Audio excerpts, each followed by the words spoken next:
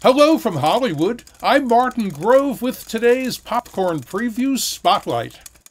Licorice Pizza is a story that wonders what happens when two people who can't be together can't avoid being near each other. This is fate that brought us together. Ugh, creep.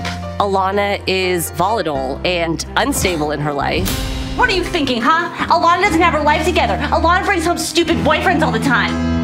And Gary is grounded and self-motivated, but he's a teenager.